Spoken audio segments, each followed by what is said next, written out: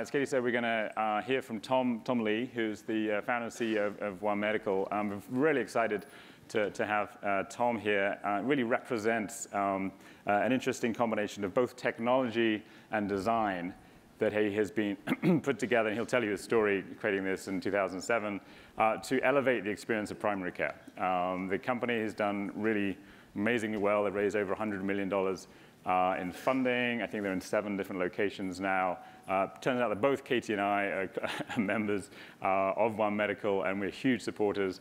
And Spencer may be in the audience too, who's my awesome doctor as well. So welcome, Tom. We've got half an hour or so, a lot of slides to get through, but hopefully there's some sort of time for Q&A. We'll just sort of see how things go. But can we give a big round to Tom Lee, please?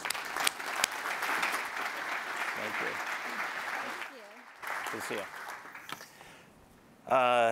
Thanks for having me. This is great. I mean, I think we're at this amazing convergence of innovation and healthcare, and now we're also seeing the demographic shift. And so this conference is really a fantastic confluence of really some real macro trends hitting the market, and it's nice to be able to kind of chat and communicate and learn more about the space.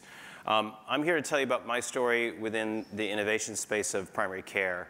And this should generally apply to you, whether you're an owner of multiple residential facilities or you're an entrepreneur, in the sense that design in healthcare is a challenge, and there's a way through that, but it does require some thinking, and it's possible. And what's great about healthcare, it's a huge opportunity to really apply a creative mind to a really big and tough problem. Briefly about my background. I started originally as a clinician. I focused on going into general medicine, academic primary care, and this was the inspiration for why I went into medicine. It was really just kind of the concept that we all have about what healthcare should be. It's about individualized patient care, observing, listening, attending to the care of an individual patient. And really, this was the inspiration for myself and a lot of peers who go into medicine. And I did my medical training in Seattle, and so I did my care up in rural Alaska and Montana as part of the program in my medical training. And I also did my training out in Boston in residency at an academic medical center. And what was fairly consistent, no matter what setting I was practicing in, is you had great providers, great individuals trying to care for patients, but there was something prohibiting an idealized notion of what care should be. It was very disconnected from the vision. And I would broadly call this kind of system, the healthcare system applied on top of what we imagined healthcare should be. And it was this mysterious force that made no sense to anybody delivering the care, but there was a real problem that most of us could feel. And really, at this stage, I became frustrated, and I was just a resident physician with very little training outside of medical skills, and I said, there's got to be a better way to figure out how the system works and how to make it better. So really, that began my journey, is to try to figure out why the system is so complicated and bizarre and how to make it better. The only place to start is to kind of put on your Sherlock Holmes hat and start to really dig and research and figure it out. And so that's kind of what I thought I'd do, is I'd start to understand what was going on in healthcare. And knowing that I was a medical resident, it was probably more comical, so maybe it was really more of an Inspector Clouseau mindset. But I was really kind of fumbling around trying to figure out what is going on in healthcare and why is it so bad. And at the end of the day, it's still the same principles of being a great clinician, which is observation, right? Look at what's going on in the current system and how could we make it better. And so what I did was I just looked at all the practice settings that I'd worked in, and they were amazingly consistently broken, right? You saw chaotic front desks, enormous number of people running around with paper, a lot of chaos and busyness, and a lot of frustration by both the staff and the patients. If you kind of looked at a much more macroscopic lens, what was also clear is the individual providers worked in small settings, and in the context of healthcare, they were being shifted around by enormous forces really outside of their control. So to a primary care clinician or a practitioner in small group practice, they were really a small boat on an ocean that was really moving around quite turbulently, and particularly so over the last several years with the Affordable Care Act. From a macro lens, it's pretty clear, right? We've seen this trend, healthcare inflation, makes no sense, right? Disproportionate to kind of all other aspects in any other country comparison. And From an output perspective, we know that quality is still mixed, right? The variability of care and the reliability of kind of what we deliver as outputs is poor. So at a macroeconomic level, you could really just step outside of the healthcare system and say, hey, we have enormous inputs and mediocre outputs. The system is inherently wasteful, but where does that waste reside? And that really ultimately kind of led to this kind of transformation. It's kind of like the Matrix. You kind of keep digging around, and suddenly you start to see how all the moving pieces work and where all the dollar flows are and why the systems are so broken. And that ultimately led to the inspiration for One Medical and the idea behind One Medical. What is One Medical for those who are less familiar with it? It's really focused on one thing alone, and it's primary care. We're looking at re-examining the primary care relationship and rebuilding the foundation of what it means to deliver great primary care. Different from primary care alone is thinking about it systematically, right? In a complex world today where healthcare is enormously complicated, you can't rely on individuals per se alone. You need to kind of think about the healthcare system holistically and how do you systematically support primary care, which makes it much more scalable. And there are great pockets of innovation everywhere across the country today in healthcare, and the question is, how do you make it more generalizable and scalable? So we thought about those key principles in the design architecture of One Medical. So we took the same kind of original DNA of what it means to be a great clinician.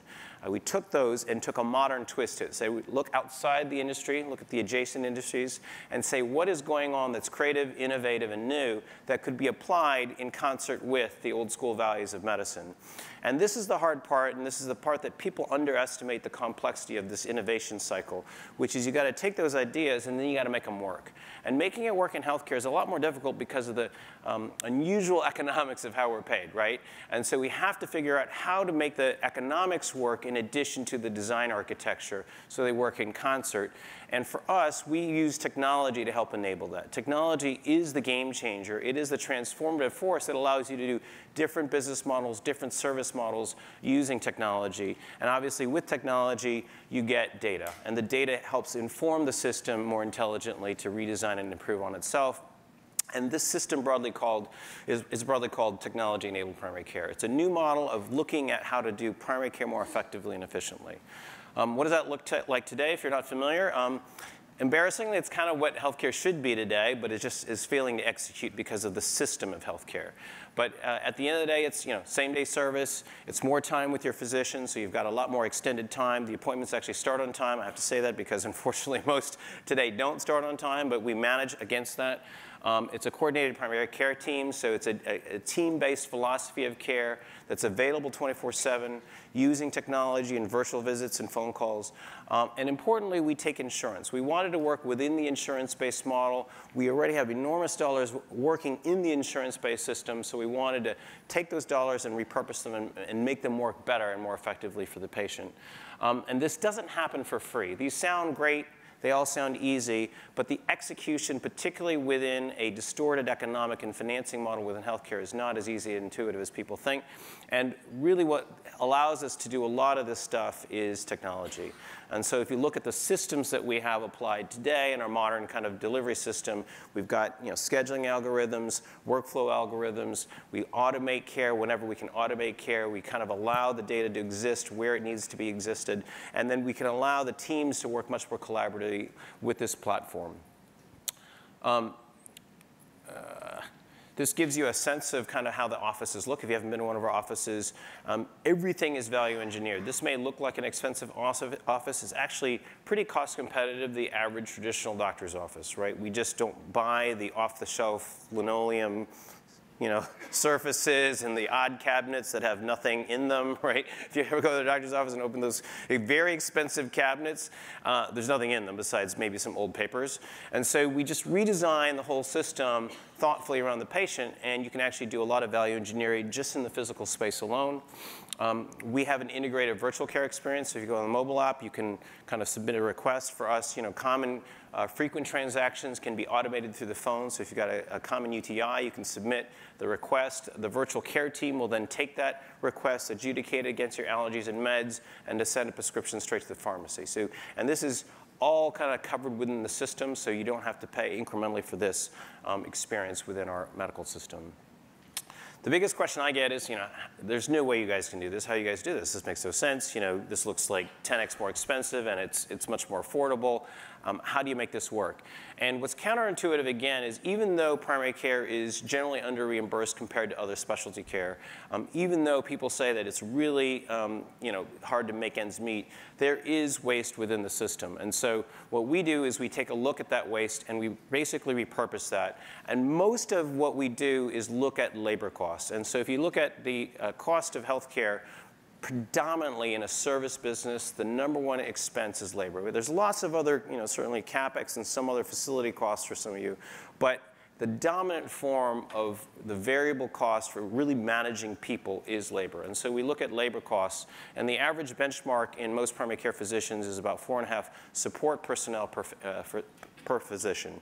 And we, through our technology innovation, have reduced that by 2/3. So our actual overhead, while delivering 5x to 10x the service level, is 1/3 of traditional overhead in the average doctor's office. And that allows us to then reinvest in time, right? The key ingredient that's missing from the primary care relationship, if you remember that original image, is time. Time to listen, time to educate, time to communicate, time to really understand, time to review all the meds lists, right? Time to call specialists and coordinate care.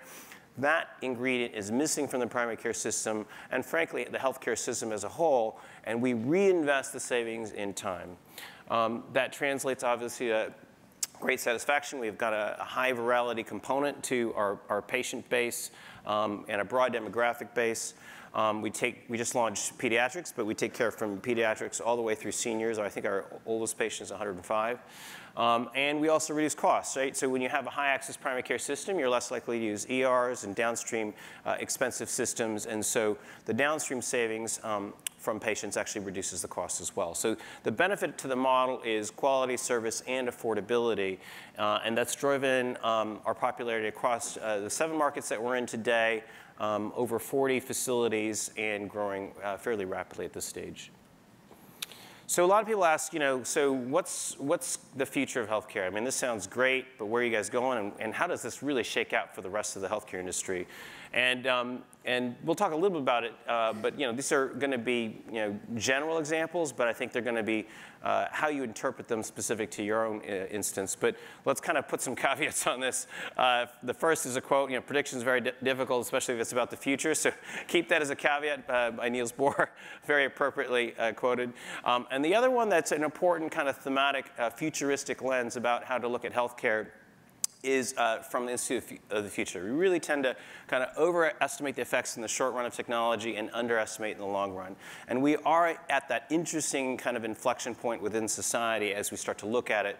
And so those are important things to factor in how you're thinking about where you're going as a healthcare organization, as a healthcare entrepreneurial organization, or an innovator in general. So really kind of, people ask me, well, what should I do? Where should we go? How should we kind of adjust to the market? And I can't give any specific, guidance to specific situations. There's so much complexity to dig into any market, but I can give you some general rules of thumb that help at least define how to think about your space. One is to look for truisms, right? What are the likely things that are going to be big macro truisms over the next decade or two? And I would say that one of the probable truisms that's becoming more truism than not is the Affordable Care Act. I think, if you look at fundamental transformation of healthcare, whether you're pro or against, the economic reimbursement has definitively changed, right, from volume to value. And to unwind this, I think, is going to be very difficult, even if you are in the camp that believes that this is going to be repealed. But I think if you talk to most experts, it's going to be very difficult to unwind this. And so at the end of the day, the momentum towards value is really shifting. And so I think this is fairly close to mutable, right? Nothing's 100%. But when you look at the magnitude of effort it took to get the Affordable Care Act passed, it's going to be equally difficult to get it repealed and or modified at a material level that doesn't have the momentum of value already moving in place. And so you have to be thinking about the economic equation. And the prior mantra in healthcare industry experts, right, all of the folks that have been traditionally in healthcare is the status quo is going to be there, right? We've always thought that the status quo was going to be there because any fundamental healthcare reform, everybody preferred status quo. The Affordable Care Act changed that, and the status quo is no longer in place. We have a new status quo, and I think we're going to have to absorb the reality that that is going to be the future for at least the next 10, 20 years. The other truism is kind of unrelated to the economics, but certainly impacts the economics. And that's the concept of technology, Moore's Law, although that's also starting to get a little bit unclear about how long Moore's Law will persist. But still, at some fundamental level, the cost of technology continues to go down. The innovative power of technology continues to increase at lower cost.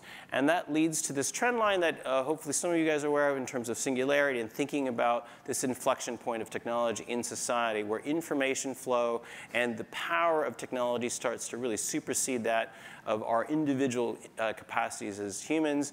And so this inflection point on the innovative capacity of technology is hitting many parts of society. And as you see, both on the technology and the biotech and all the other information service fronts, this is a likely truism to kind of factor into your thinking. So if you kind of take those two macro forces, which are pretty disruptive, fundamental payment redesign, and the influx of low-cost technology across any information service or production economy, now you start to look at a real fracturing.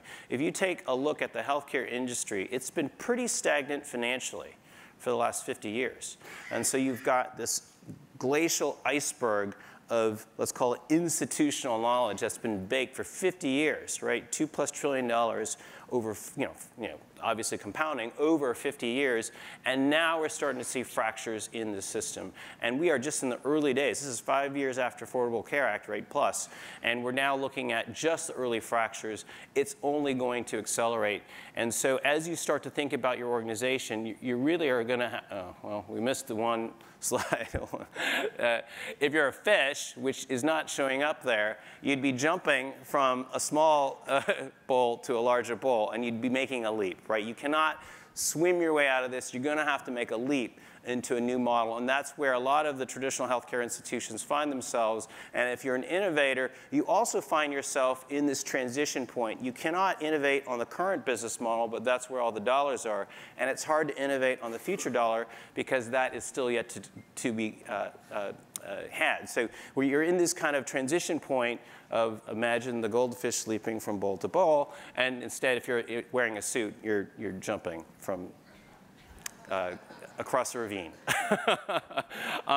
Anyway, what are the kind of the likely principles that'll help you design across from one transition to the other? I would argue it still is the basics. It's the basics, and you have to look at the business model. You have to look at the short-term business model of how you optimize today, and the future business model on how you optimize against the future. And there's no easy path necessarily from old to new, and I think we find a lot of institutions struggling with that transition.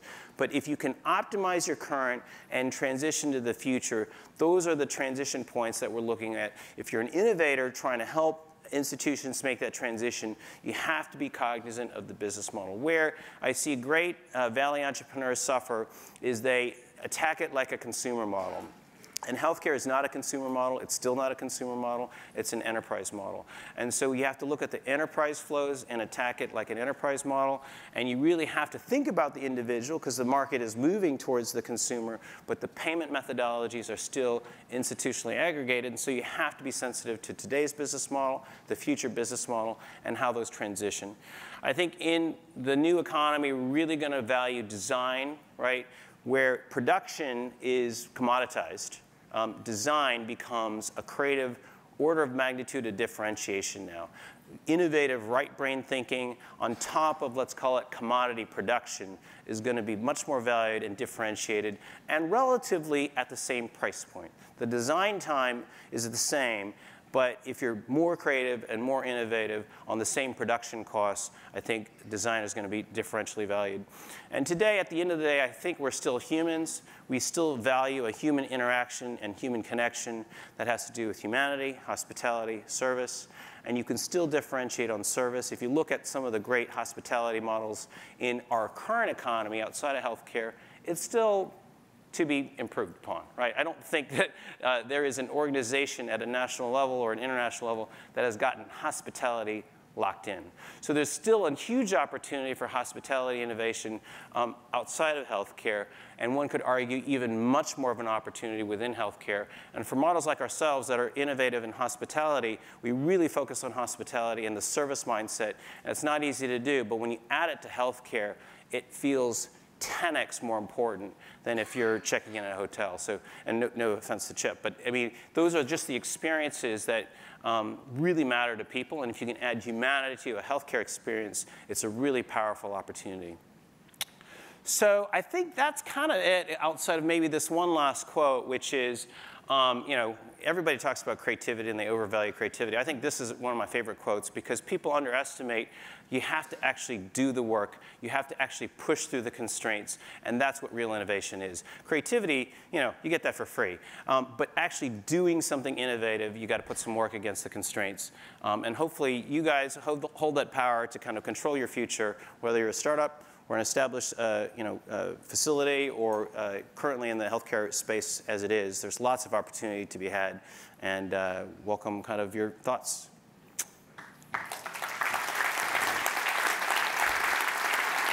That's awesome. I'm just going to grab this microphone.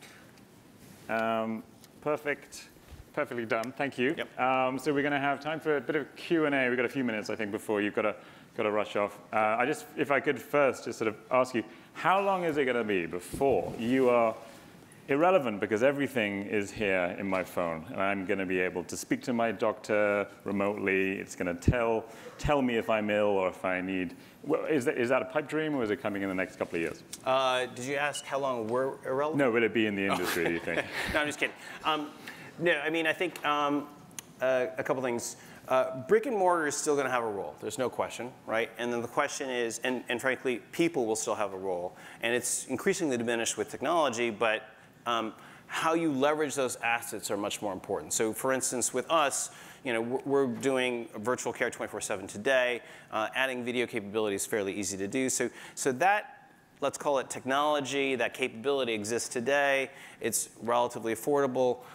How it extends the business model is a different issue, right? And so for us, we look at it much more holistically. We use that as one channel among many, and the brick and mortar supports the virtual and vice versa. So those are necessary evils today because of reimbursement, right? Reimbursement today is still facility driven and not virtually.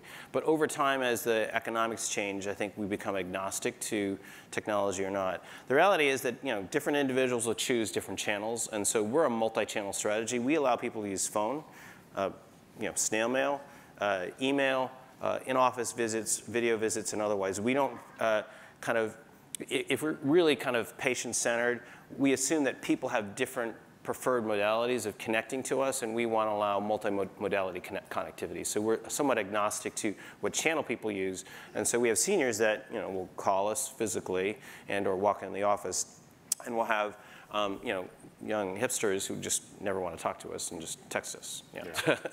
It's such a novel concept to be able to email your doctor and get a response. It's wonderful. So we have a couple of people, the microphones. If you want to raise your arm, we have a question right here. Scott has got a microphone. We also have a standing mic, which you can go towards. So we're going to first ask in the red, Barbara, and then go to the standing mic. If you could just briefly introduce yourself and then ask a question.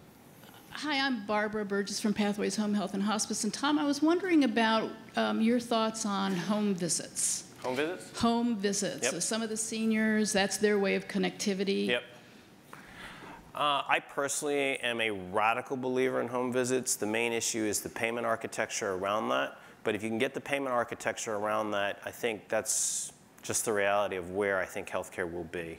And I don't think it's that far away. I think, you know, there are great ways to do that payment aggregation today. We're looking at that space thoughtfully, and there's lots of ways to, let's call it, address that model, just because the economics of it are so inverted if you go into the institution, that, and so much more care is desired at home and otherwise. So I think it's a huge opportunity, and it's just an issue of aggregating the right payments holistically, right? That's the key. If it's piecemeal, it doesn't work, and that's the problem, as we all know, is the piecemeal payments don't justify some of these innovations. The global payment architectures allow you to be much more creative with higher risk populations, and so that really is kind of, I think, the model for innovation that funds the innovation and then hopefully generalizes to the broader population. Thanks. Richard. Richard Adler from the Institute for the Future. It's nice to see the quote from my old boss, Roy Amara. Question about economics. You indicated that overall there's about an 8% savings, reduction in cost. Who captures those? Does that show up in your margins, or is it a kind of virtuous contribution to the overall healthcare costs? Yeah, so it depends on where the payment's aggregated today. So right now that accrues to the payer, which in theory should, then result in premium reduction at scale, right? Long term, obviously, we're working with the ultimate purchase of healthcare, so those premiums should get driven down. So our goal is to drive the premiums down. We think that at minimum, premiums should be able to stay flat, but we actually think that premiums should be driven down over time. And so it depends on kind of philosophically how people want to drive it. You can actually level off premiums and cover more people, or you could drive premiums down, or you can do more innovative care and service around that. So our goal is to continue to drive premiums down as best we can, and we partner with employers, payers, the ultimate purchasers to kind of figure out that model. Yeah. Great. Other questions? Question in the back there. Could you introduce yourself? Good morning. Hi, my name is John Whitman. I'm with the Wharton School. I totally believe in the model you're doing, but one quick, about 10 years ago, I did a project for a hospital that was looking at the nurse practitioner doc-in-the-box clinics, the CVSs of the world. And the hospital's primary care docs thought this was the death of primary care. I mean, they just were totally opposed to it, and obviously they were wrong.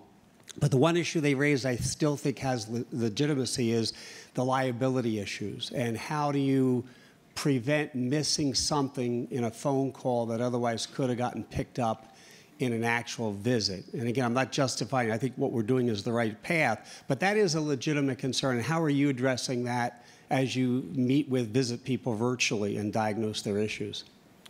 Yeah, a couple things. I think a few things. You are missing one input if you're talking to people on the phone, right? So a lot of care today is delivered on the phone. So we look at kind of community standards and whether this is at a minimum above the community standard. So if you think about it, if people don't have access to care in general, that's not so great. If they're doing phone-based consultation, a video-based consultation is superior than a phone-based consultation. When you add vital signs to the video visit, which are very doable, now you're getting more data input. So I think regardless of the fidelity and number of, let's call it media inputs you have to any communication channel, I think the clinician always has to say, do I have enough information to have a confident diagnosis, and or am I not going to miss an hazardous condition? And that's true of any clinician encounter, right? You may be missing an important data point in an office visit because of the family isn't there. And so there are many aspects to a good clinician having the right clinical environment with the right incentives to deliver the best care regardless of channel that is factored into how we manage it. And from what we've seen, that's our primary focus, is to take great care of patients regardless of the channel. And if they're in the wrong channel, we encourage them to switch to the other channel. Hi, I'm Minda Guhab from Peak Focus in the Startup Showcase. One Medical is really cool. And I'm proud to say that I've been a member since 2010. So our company is now helping seniors be cooler than their grandkids. Now, one thing with the savings that you have is you're implementing technology and design, which is amazing. Now, what's missing to me is how do you effectively implement technology in such an old space where old technologies have been used? And I'm curious to know how you have delivered really great implementation of technology that fits into the current model that people are using. Yep. Yeah, so that's part of the issue. It's easy to get distracted by the technology, right? The technology, and you look at the technology and then try to figure out something. It's better to look at the patient and the population and say, what problem are you trying to solve? And then more often than not, it's still a labor issue. Healthcare is still predominantly a people-driven business. So the vast majority of care and the vast majority of experiences that people have are with our individuals, our providers, our administrative assistants. So the touch point is still the humans, but the technology enables a different labor equation. And that's the key hidden thing that people don't see, is when you look at the workflow of a traditional primary care office, there's so much mundane stuff that doesn't go to the right individual. And so we reallocate those mundane tasks to the right pool of labor so that you're freeing up the most important folks, which are the providers, to have more time with patients. And so what's hidden is the technology enablement is behind the scenes, but it now allows our providers to perform as more human, right? More connected, more time with patients. So that's one aspect of it. There is a separate component which we're continuing to invest in now. And it depends on the demographic, right? You have to be very conscious of the demographic you're serving from a patient perspective on how the technology fits within their lives now. So if they are an avid mobile phone user and highly transactional, then a mobile phone environment is going to be perfect for them, and they can do all their prescription renewals and otherwise. If you've got a senior who's got maybe, let's call it, less of an affinity for their phone, not ability to do all the transactions or desire to do the transactions, you have to come up with what technology is helpful for that. And remote monitoring access is, I think, kind of one of the obvious things. There's some innovative companies that we've seen out there. But I think that's kind of a relatively kind of clean space to think about, which is passive monitoring to enable alerts.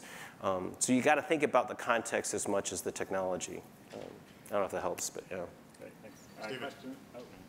Question there, and then there. As a former primary care physician, I am very excited about your model, and I'll visit the Noe Valley Clinic next week. However, my question has to do, how do you interface with what is really the most expensive component of healthcare, and that is hospital care? Do your physicians have hospital privileges? Do you make rounds? How do you relate to the patients when they're in that environment? Yeah, so that's a function for us of scale. So at the right scale, we're going to design pre- and post-acute systems. But that's not, you have to be somewhat focused in your early stages of a startup. So we're mostly focused on the outpatient and upstream from that. But we're now starting to look at downstream and how do we manage the downstream experience thoughtfully. We're not intending to be specialty or hospital care systems. We interface with those because the clinical expertise is fantastic there, but the operational movement of patients and the information flows is really clunky. And so what we're doing is designing those programs in concert with hospital institutions and specialty institutions to better manage those handoffs thoughtfully. But that's an innovation space that we're looking at prospectively, not, we're not currently doing it actively today. Great. I think we've got time for one more question. Yeah. You mentioned the pace, or you mentioned the change from volume to value. And I've been involved in healthcare a long time, and there seems to be some real fits and starts. I mean, do you really do see the pace of the Accountable Care Act, and maybe in its evolutionary form, and there's a lot of politics around it, but do you see that pace continuing towards a real value relationship? I mean, it's really related to the question you just got about all the other pieces of the healthcare model. We are in conversations with almost every purchasing entity of healthcare. And you cannot escape the first order stuff, which is ACO and bundled payments, which is already in motion. And it's got mixed results. But I think the desire is not to say, well, the mixed results is going to make us stop. The barrier against some of the ACO findings is actually resulting in people looking for more disruptive value solutions because they're hitting rate-limiting steps against the current institutions. So I think that pressure and desire is strongly there. The question is what opportunities exist on the other side. And right now, there are not that many opportunities that exist for delivering scalable value. So I think the rate-limiting step is not desire. I think if you look at all the Medicare language that's coming out of CMS and otherwise in terms of percent of value-based reimbursement, I think at least from a desire and intent on the payment side, it's there. The question is, are the providers developing quickly enough to feed that much more disruptive thing? I mean, I can tell you that we're in pretty deep conversations for a lot of these things, and other institutions are starting to form.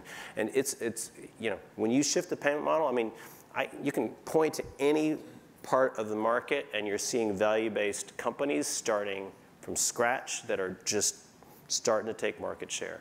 And we're talking about end-of-life care and all the other kind of aspects. So it's happening, but it's so big you're not going to see it. It's the fractures in the ice still, but it's hard for me to think it's not going to be. It's 5 to 10 years. It's it's a progression, but yeah. Right. Well, unfortunately, we've got to wrap it up there. But as expected, a provocative and wonderful talk. Thanks very much, Tom. Thanks. Good day. All right. Thank you.